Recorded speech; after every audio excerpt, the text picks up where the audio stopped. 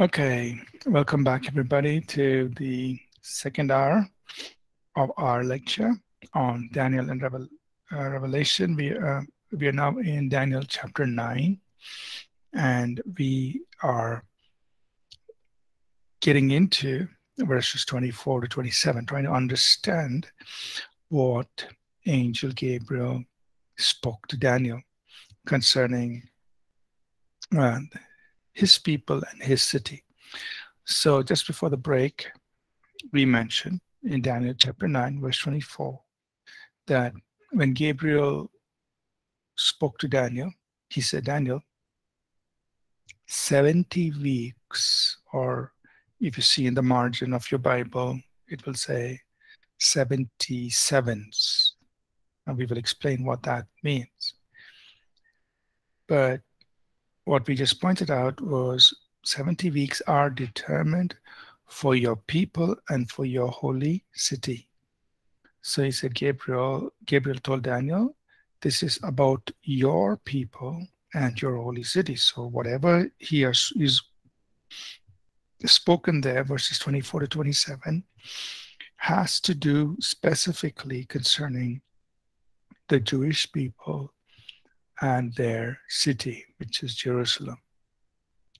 Now, I've shared this with you in the notes, and you could look at it carefully, that the 70 weeks referred to are 70, each week represents the, yeah, I forgot to cover something important here. Let me come back and cover that later. Let's go to chapter 9. Yeah. The 77s, right? We are looking at Daniel 9, verse 24. The 77s, each 7 represents a period of 7 years. Now, how do we arrive at that conclusion? There are several ways we can come to that conclusion. One is by just looking at the usage of 7s, in Scripture. So in Genesis 29, when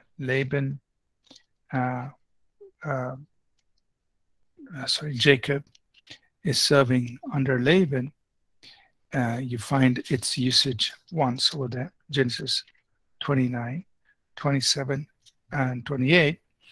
In Genesis 29, verse 27, Laban says, fulfill her week, and we will give you this one also for the service which you will serve with me still another 7 years. So Genesis 29, 27. And verse 28, then Jacob did so and fulfilled her week. So he gave him his daughter Rachel as wife also. So what is Laban saying? Basically, Laban says, you fulfill a week.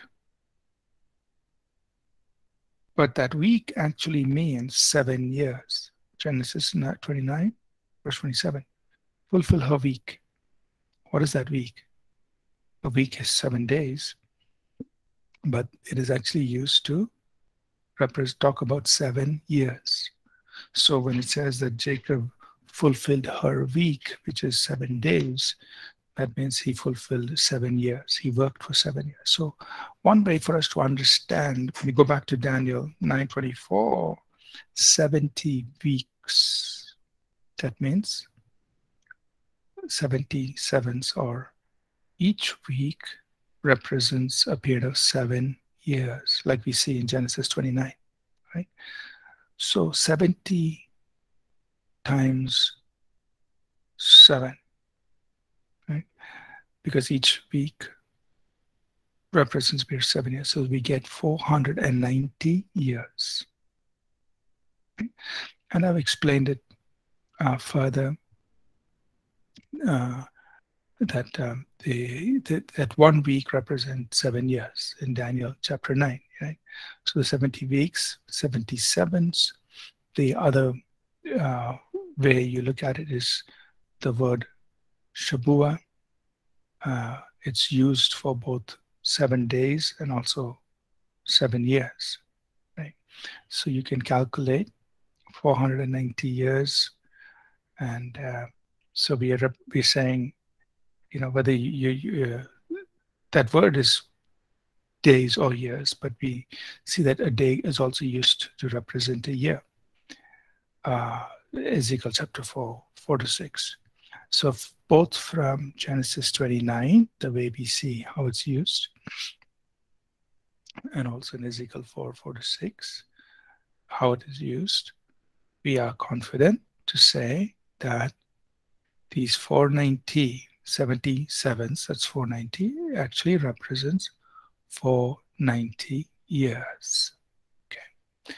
So back in chapter, verse 24, the angel is saying 77. That means a total of 490 years is determined for your people and for your holy city. So he's saying, whatever I'm going to tell you is going to happen in this period of 490 years.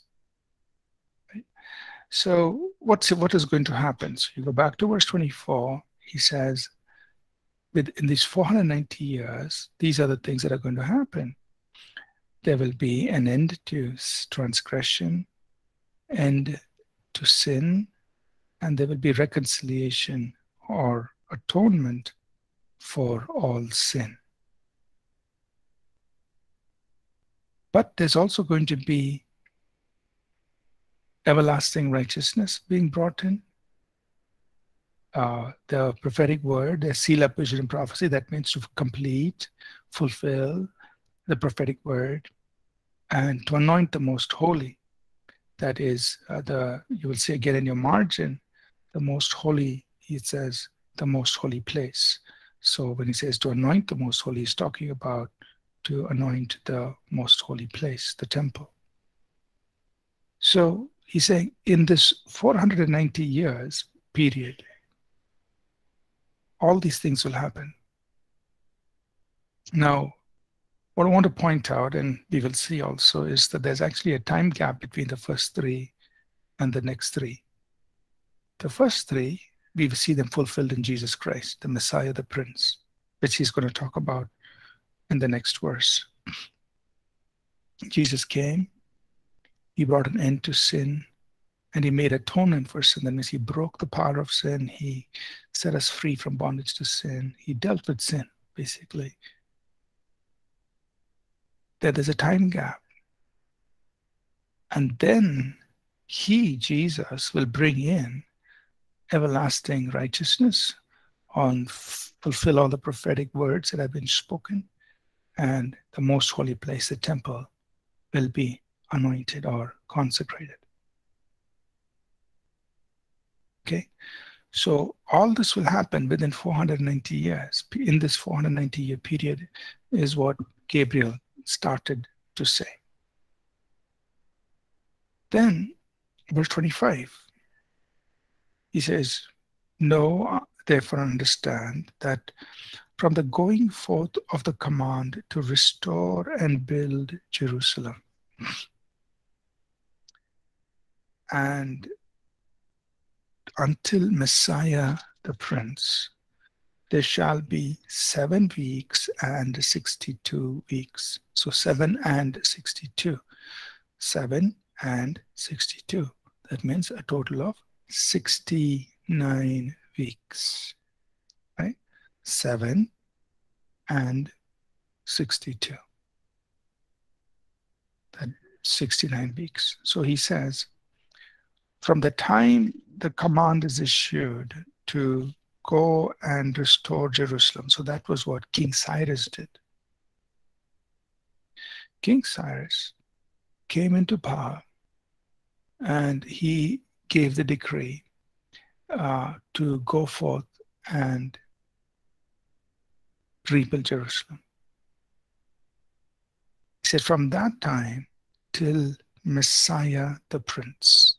Now, I just want to point out the word the Prince. He has used that before, right? So you see this in uh, uh, Daniel 8, verse 11, the Prince of the Most High, right?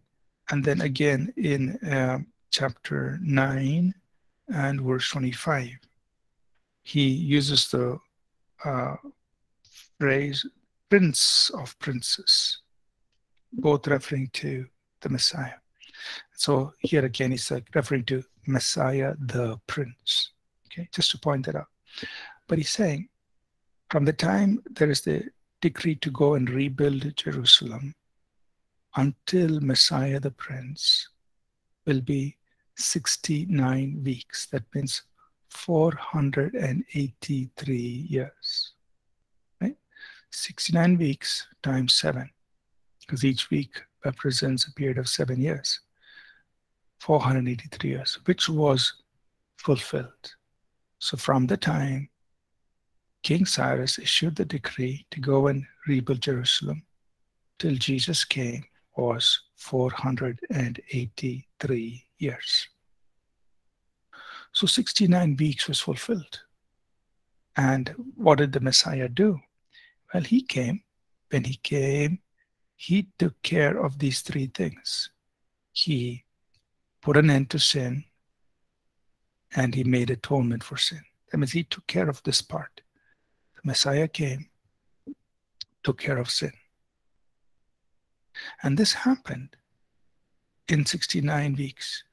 That is from the time King Cyrus issued the decree to Messiah the Prince.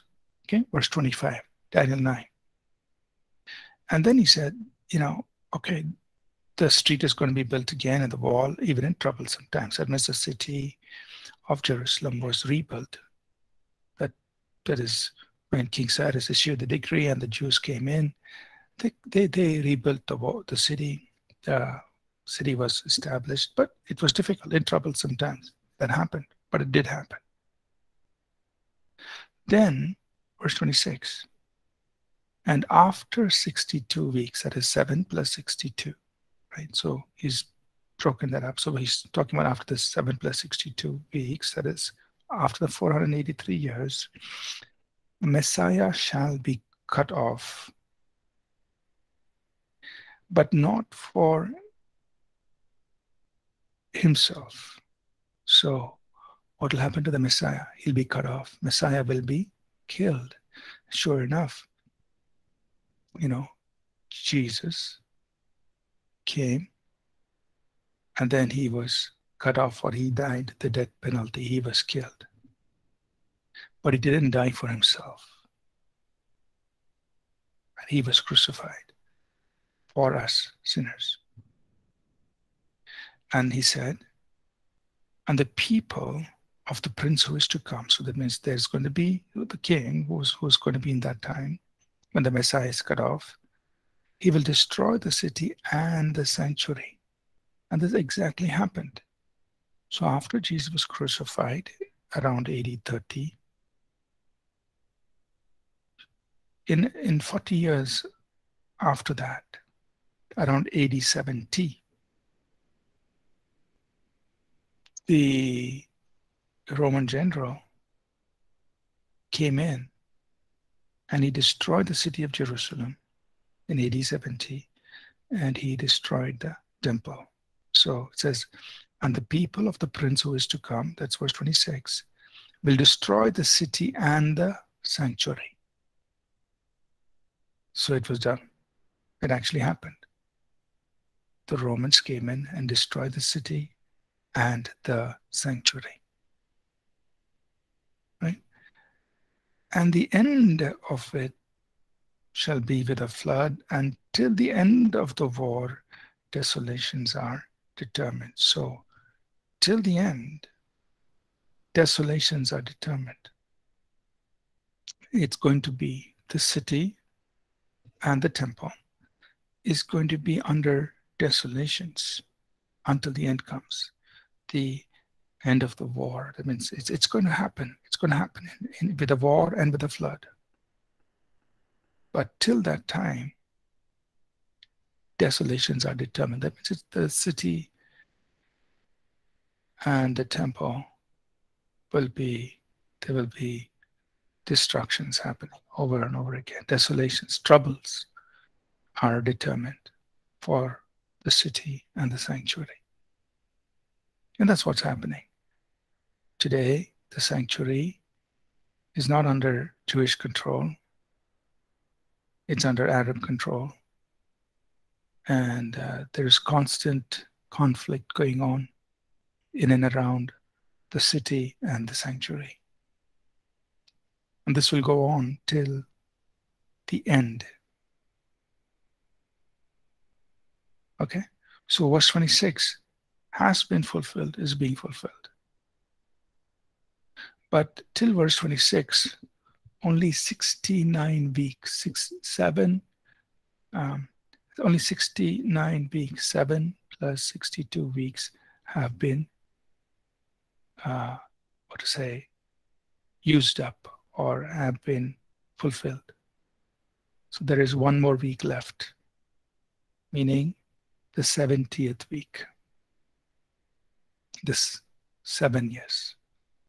So one more week left, because he said, I'm come to talk to you about 70 weeks.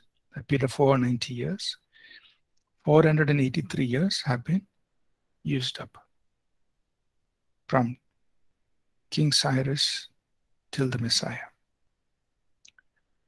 From the Messiah till the end, the city and the sanctuary will be desolate. But now, what about the last 7 years? The 70th week. He then speaks about it in verse 27. In verse 27, he says, then he shall confirm a covenant with many for 1 week. Now he's talking about the 1 week. So this 1 week is referred to as Daniel's 70th week. It's 1 week. And we can state with confidence when we compare it with scripture in Revelation, that this 1 week is the 7 years of tribulation. Remember, this 1 week represents 7 years. So this 1 week he's referring to in Daniel 9 and verse 27 is the 7 years of tribulation. He says he will confirm a covenant with many for 1 week. So who is he talking about? We'll wait and find out. He will confirm a covenant meaning a promise, or in modern language we will say a peace treaty.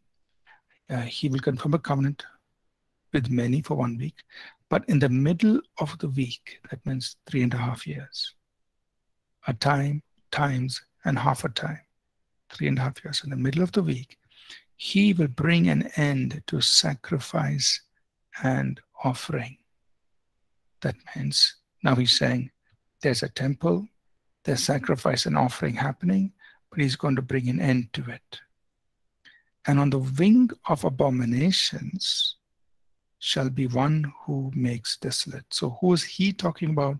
He's talking about the one who makes desolate. He's referring to that person. And this one who makes desolate is going to move on the wing of abomination. That means he's going to move very swiftly, carrying out abominations, doing all kinds of evil things. The one who makes desolate.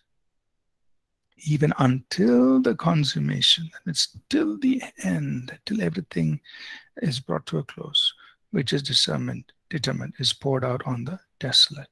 So he's saying, till that time, this man, the one who makes desolate, is going to do it. So in verse 27, who is he talking about? He's talking about the one who makes desolate. And very interesting, Jesus referred to this man in Matthew 24. If you turn to Matthew 24 and in verse 15, Jesus referenced him. He said, therefore, when you see the abomination of desolation, spoken of by Daniel the prophet, standing in the holy place. Whoever reads, let him understand. Daniel, Matthew 24 and verse 15. So even Jesus quoted Daniel 9:27.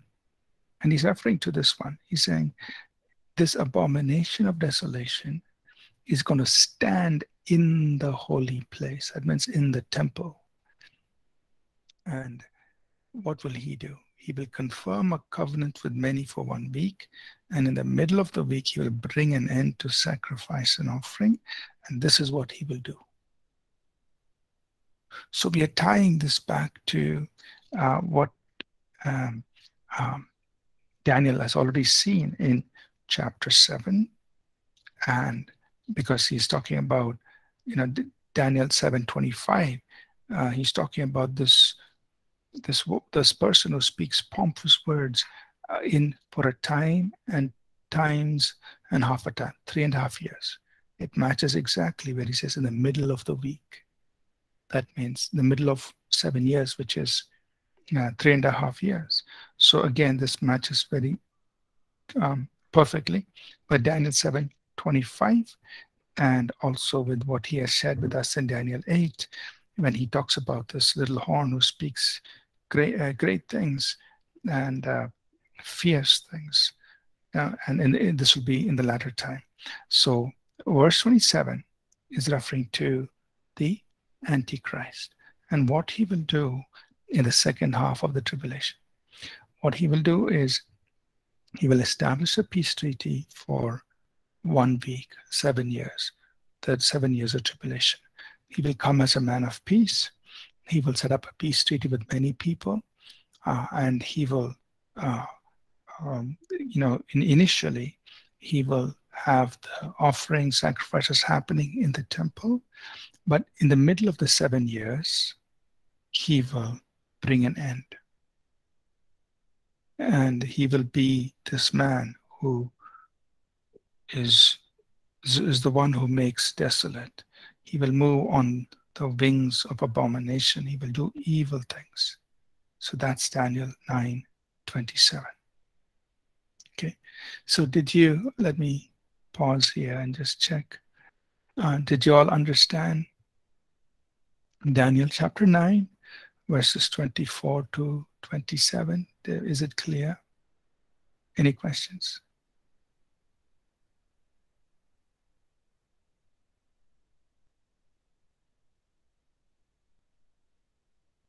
Okay.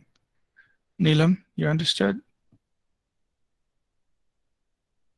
Okay. So he is Daniel 9:24 to 27 is talking about the Jewish people and the city of Jerusalem. Okay. Now, this is why we say that the 7 years of tribulation focuses in on the Jewish people. So remember, the first 69 weeks was from the time of King Cyrus till the Messiah.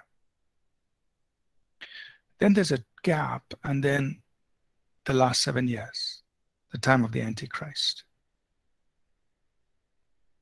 So there's a gap here. What is this gap about? It's the church age. It's a time when the church is the focus of what God is doing.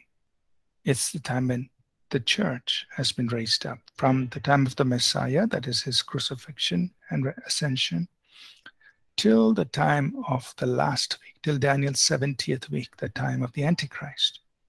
That's the church age. And that's the age in which you and I are right now. We are in the church age.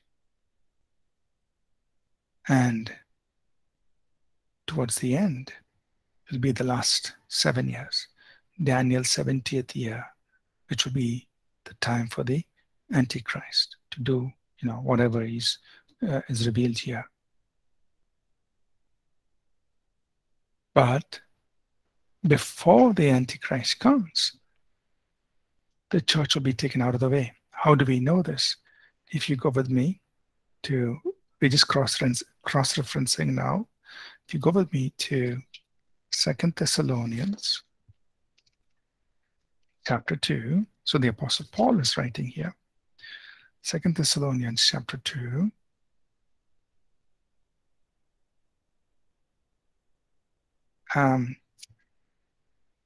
Can somebody read verses 5 through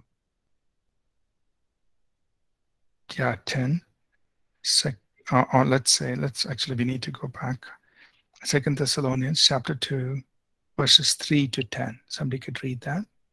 2 Thessalonians chapter 2, verses 3 to 10. Could somebody read that for us?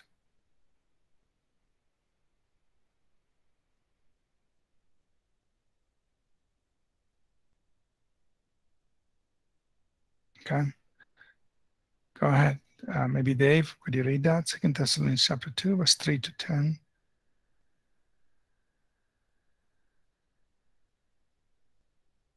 I'll read first. Go ahead, Thomas, go ahead. 2 Thessalonians 10.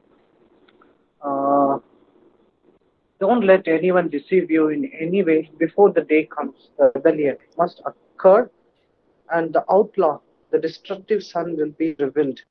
In this true light, he is the opposing counterpart who exalts himself over everything that is called God or is worshipped, and who is enthroned in God's temple and makes himself out to be God. Don't you remember that I went over all these things? Now you are aware of the ruling power, so that he may fully revealed when his time comes.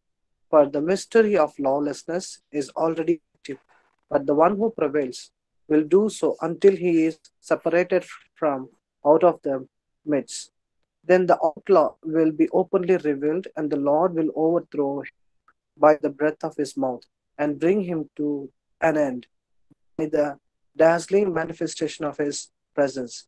The presence of the outlaw is apparent by activity of Satan, who uses all kinds of counterfeit miracles, signs, superiors, wonders, and every form of evil deception in order to deceive those who are perishing because they are rejected the love of truth that would lead them to being saved.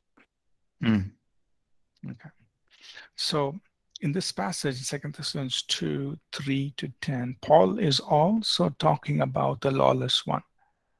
And he is also referring to Daniel 9:27. He's saying, look, so in verse 3, he talks about the man of sin or the son of perdition is to be revealed. Then in verse 4, and I'm referencing 2 Thessalonians chapter 2, verse 4, he's saying that this man will sit in the temple of God.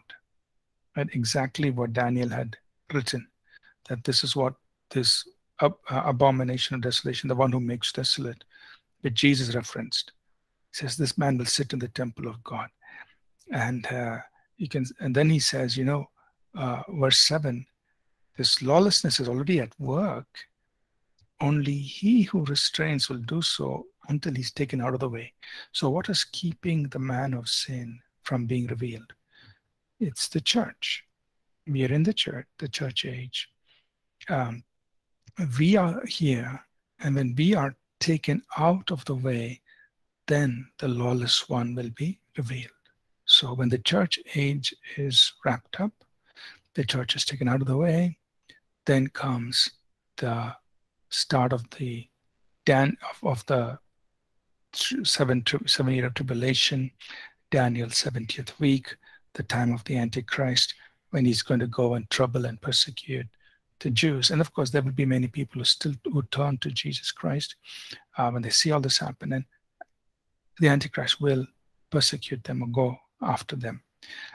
But what I wanted to point out is that Daniel 9:27 is referenced both by our Lord Jesus in Matthew 24:15 and by the Apostle Paul in 2 Thessalonians chapter 2, the passage we just read, and again in Revelation chapter 11, when we will read about it, Revelation chapter 11 and also in chapter 13 by John.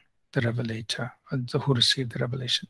So about this Antichrist, we see the references made in other passages in Scripture. Okay, so everyone is with me. Shall we go a little forward now? Chapter 9, any questions on chapter 9? Daniel? Okay, so in chapter 10, we are not going to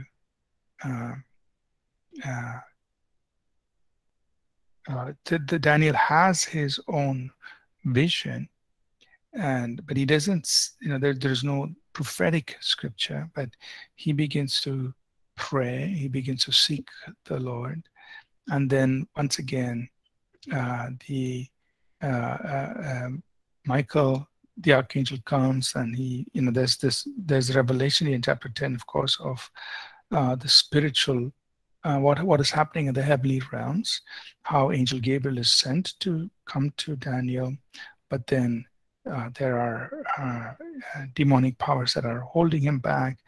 Michael, the archangel, comes in and causes him to be able to come to speak to Daniel, right? So I just want to point out from Daniel chapter 10, just one verse, that is verse 14. He says, Daniel 10:14, he says, I have come to make you understand what will happen to your people in the latter days, for the vision refers to many days yet to come. So Daniel 10 verse 14. Once again, the emphasis is on the Jewish people, and the emphasis is on what is to come in the latter days. That means these are things that are being revealed to Daniel. There are parts of that prophecy that have to do with future. Some are near fulfillment, which, like we said, will be fulfilled in Daniel's time and shortly after Daniel's time. And then there are those things that are kept out in the future, right? So once again, he's assured of that. Now, chapter 11, Daniel chapter 11 is a very lengthy chapter. And this is one chapter that has caused a lot of problems for Daniel. You say, what do you mean, problems for Daniel? Because in chapter 11, from the very beginning, that's verse 1, and if you go through all the way till 35, Daniel is actually speaking in great detail of all the kings who actually came after the Medes and the Persians and the Greeks, which we already have read in chapter 8. Daniel is prophesying in great detail, verses 5 to 32, of the rulers who would essentially occupy Egypt and Syria, or northern Syria. He talks about the rulers of the south and the rulers of the north. And then he talks in great detail what each of them will do. Now, he does not mention the names of these people, but he's referring to them as the princes or the rulers. And he is foretelling in great detail about all of these. So many people who read chapter 11, they say, like, no, this could not have been foretold. Somebody would have written it after it actually happened. Because how can you foretell such things in detail? Right? So, I'm not going to make us read all of that, but I want you to, just in your time, maybe later today, to read through Daniel 11, verses 5 to 32, verse 5 to 35, And then just see that, if you're not going to look up history and read about these kings and leaders or princes from Egypt and Syria, but you can just read through the passage and know that Daniel was actually speaking about these leaders or these kings who actually came. So in every verse 5, verse 6, they were leaders from the south, Egypt, and from the north. So when we talk about the rulers of the south, we're talking about the rulers of the Ptolemies, and we're talking about rulers of the north. We're talking about the Seleucid princes. And so they're happening in parallel, and leaders from the south, the leaders from the north, they're happening in parallel. And so Daniel has spoken about all of these people ahead of time.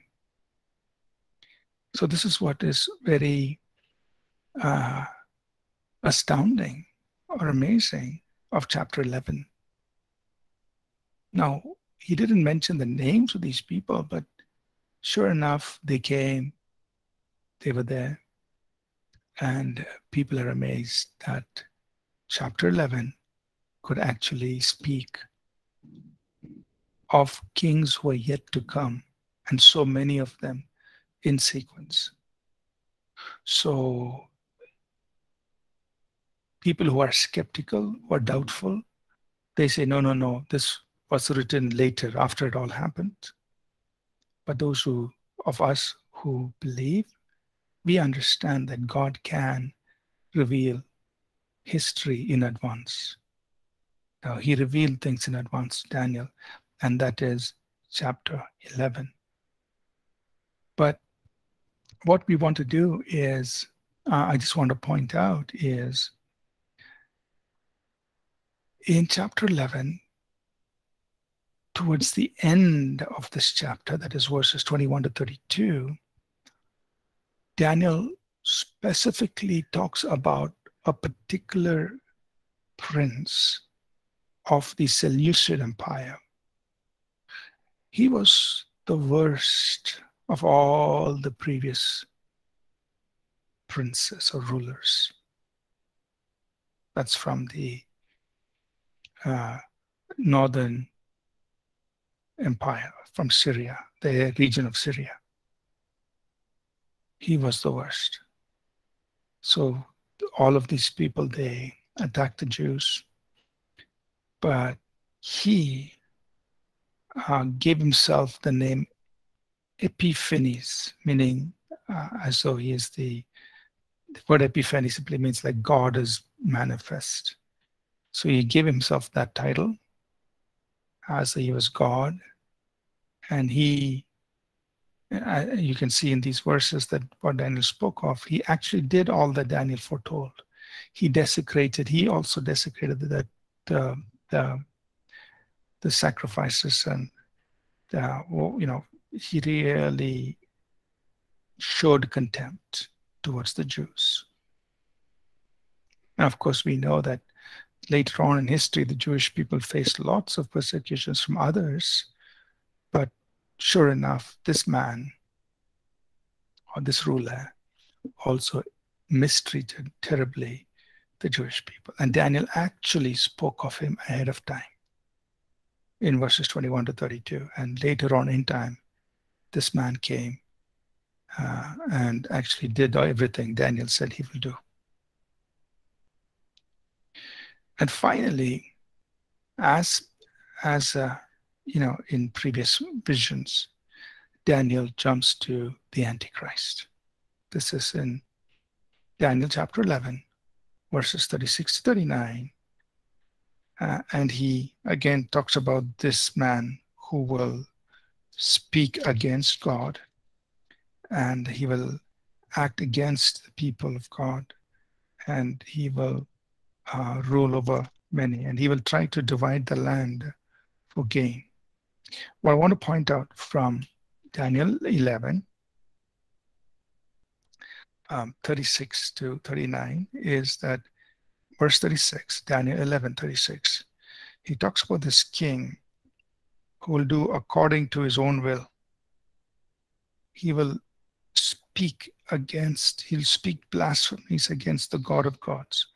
And this is similar to what we saw in chapter 7 and chapter 8. And then we will see again in Revelation 13. And he won't regard anyone. He will exalt himself above them all, verse 37. And then you also see that in verse 39, he will divide the land for gain. He will divide the land for gain. Means he's going to try to divide the land for gain. Right? And we know one of the challenges of our times is the land of Israel and the whole issue about, Israel wanting their whole piece of land, and yet the Palestinians wanting their part of the land. But here we see in Daniel 11:39 that this man who comes in the end, he is going to try and divide the land for gain, right? He's going to try to do the same thing. He's going to speak against the God of gods. He's going to do his own will, and he's going to also try and divide the land. So in addition to stopping the sacrifices, in addition to causing the sanctuary, the temple of the Lord, to be trampled underfoot, in addition to speaking blasphemies against the Prince of Princes or the Most High God, this Antichrist is also going to try and divide the land for gain, to do it so that he could, increase his power and influence. That's an additional piece of information we get here from Daniel 11:39. Okay, so I'm not reading chapter 11 because it is, if you want to say it like this, we could say it's a history written in advance by Daniel. And it was all fulfilled by these kings who came out subsequently from around Egypt and from the north in Syria. And you can read it just for as an information, but it's amazing that Daniel would be given such details, and he wrote it down, and sure enough, they were all fulfilled in history.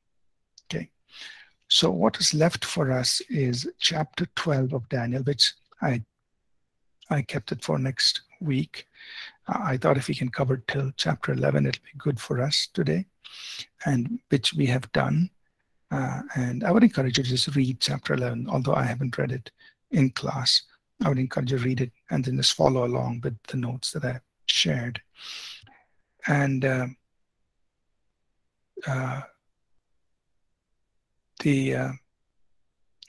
chapter 12 is something we will get into next class. So next class, we will do chapter 12, and then we will start the book of Revelation. Any questions so far? Is everybody with me? You're clear so far? Any thoughts, any comments?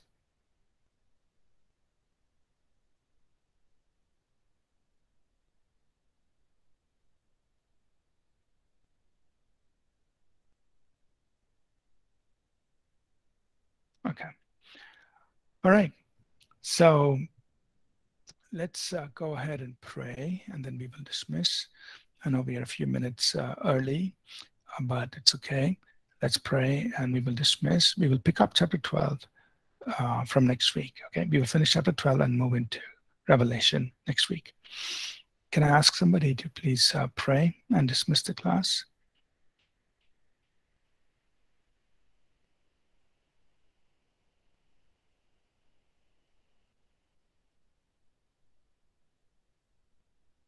Okay. Go ahead. Thomas, why don't you pray, please? Sure, Pastor. Father, in Jesus' name, we thank you. We bless your holy name, O Lord. We worship you, Father. Thank you for this wonderful heart of learning. You are good, Lord. Father, deep things need to understand the wisdom of God. Father, as what we heard, help us to meditate and go through the class, go through the lecture class, and go through the notes. Help us to understand more and more deeper things, Father. We thank you, we praise you. We love you, Daddy. Keep us safe. Let your mercy be upon us. In Jesus' name we pray. Amen. Amen. Amen. All right. Thank you, everybody. We'll take a break, and I will meet you in our next class. Thank you. Bye now. Thank you, Pastor.